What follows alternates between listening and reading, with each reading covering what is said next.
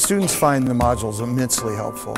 They're doing a lot of work in this course, preparing to sit for the examination. This is one of the big parts of that course, and they all come back afterwards saying how helpful the modules are to them passing the exam on the first try. I would definitely recommend the series. It was a really helpful way to study. I could do it wherever I wanted, whenever I wanted, at a time that fit my needs.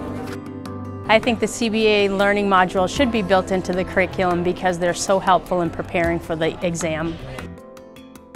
When I provide supervision for an applicant who's going to be taking the BCBA exam, I recommend that they use the BDS modules. I used them when I was preparing for the exam, and they were very helpful. You can find out where your weaknesses are, where your strengths were, and spend time on those weaknesses in order to do better. The feature of the CBA modules that was most helpful to me was the ability to go back and see the correct answers to questions, and then to see the question again with the responses in a different order.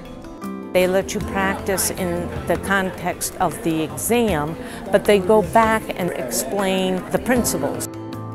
I think I've become a better practitioner from the CBA modules. They really refined and enhanced my fluency with the basic principles that I can now very easily apply to any clinical situation I'm in. I really had to learn to interpret answers and to figure things out, and a lot of what I do is problem solve. It's one thing to know the terminology, it's another thing to practice using it. The learning module certainly gave me an incredibly comprehensive insight into many of the areas that were touched upon in my graduate work.